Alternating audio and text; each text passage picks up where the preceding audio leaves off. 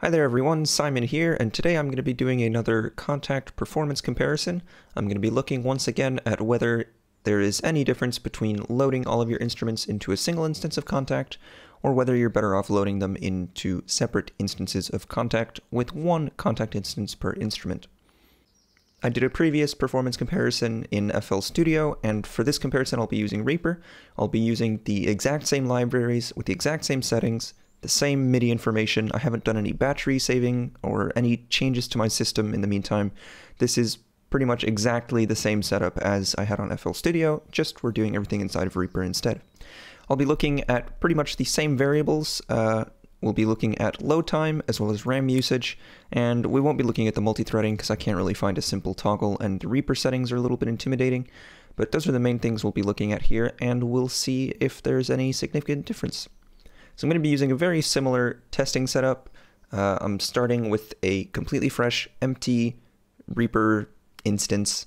I'm going to load up the multi project, and we'll have a look at the load time, and then we'll have a look at the RAM usage, and we'll go through all that good stuff. So let's get started then. I'm going to grab the multi project here and start my timer. 3, 2, 1, go.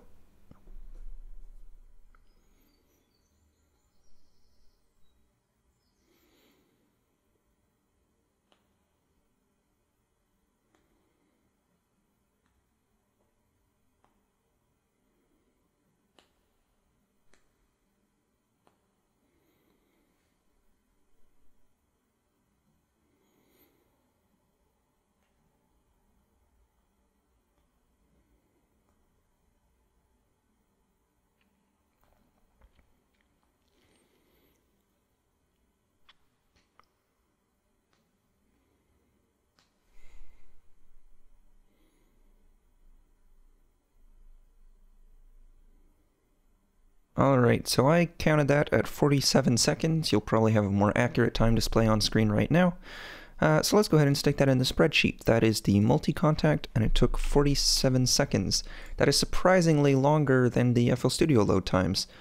Seeing as all of these libraries are on the exact same hard drives as they were before, I don't think that has anything to do with it.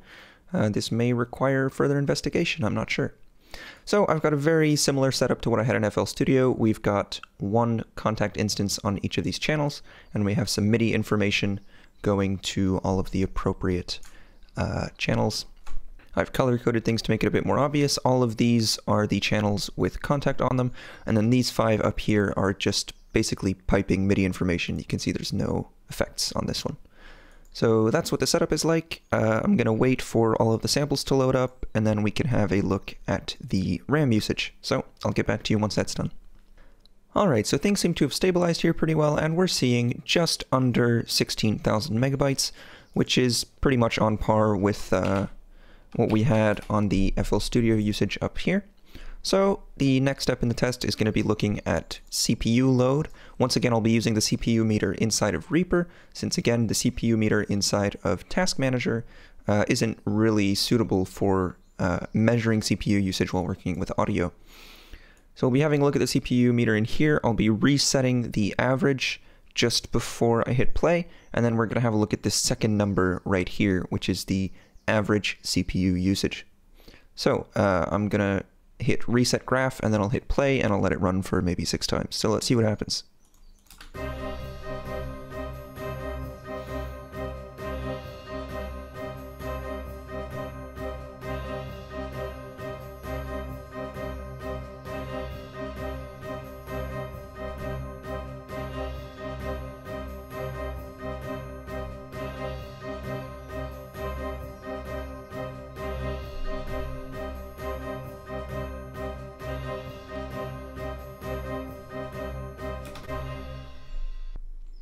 So we seem to be hovering around 15% usage with a peak of 22.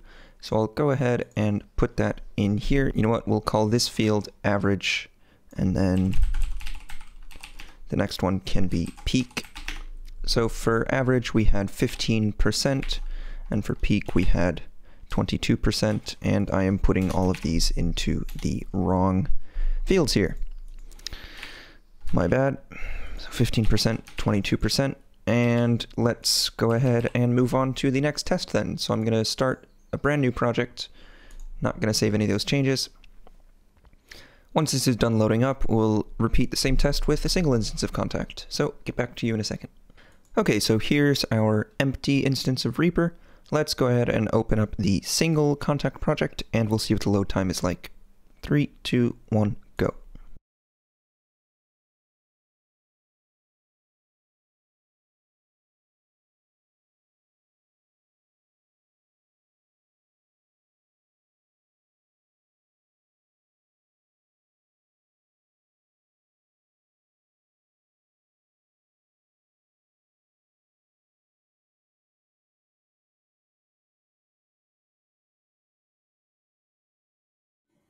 Okay, that looked like it took 28 seconds, which seems much lower than the previous. So maybe I'll repeat this experiment a couple of times and see if the load times differ at all, because this has been a little bit finicky depending on when I load the project. I've run this a couple of times and I sort of get different loading times, so I'm not too sure what's up with that. But anyway, so far it seems like a single instance of Kontakt takes less time to load.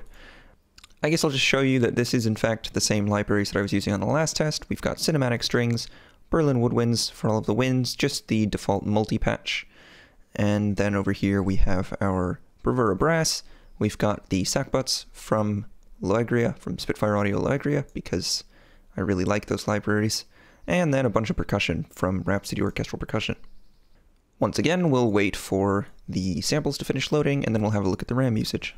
Things seem to have stabilized down again, and once again we are seeing a lower RAM usage with the single instance of Kontakt here. We're getting only 14,000 megabytes here, which is, again, significantly lower than the multiple instances, where, 2 gigabytes is enough room to load a fair number of libraries in there. So if you're using Reaper, you might want to consider switching to a single Kontakt instance for all of your Kontakt work. Next up, we'll do the CPU usage test, same as before. I'll right-click, reset the graph, and then we'll have a look at the average and peak values when I play this back. So here we go.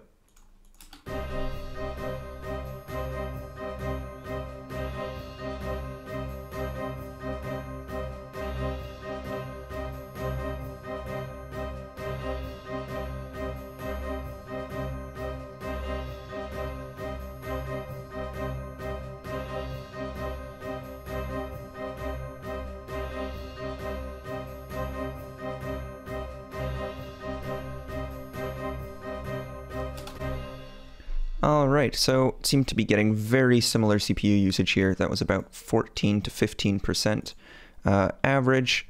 So we'll just put 14 to 15 in there, and then the peak was 21%. So pretty much no difference in CPU usage between the single and multiple instances here.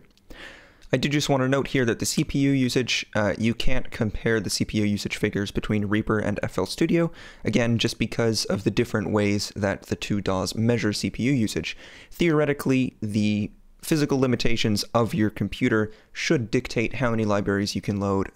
Assuming you have the same audio driver settings, the same buffer size, the same libraries, theoretically, two different projects with the same settings in two different DAWs should perform very, very similarly. So don't take these CPU figures to mean that, oh, Reaper's so much better than FL Studio for this kind of thing. That's really not the case at all. So what can we conclude from this? Well, once again, pretty similar to the last one. There's no difference in CPU usage. There may or may not be a difference in load time. I might put up another video if I can figure out what causes this difference. And the RAM usage, you get a significantly lower RAM usage by using a single instance of Kontakt. So there you have it. If you're using Reaper, you should probably use a single instance, and then you can load more libraries. I'm definitely planning on doing some more of these comparisons, because I find it kind of fun, and I like knowing this kind of stuff. So if you want to catch those, feel free to subscribe, and as always, I hope this has been somewhat entertaining and hopefully informative. Thanks very much for watching.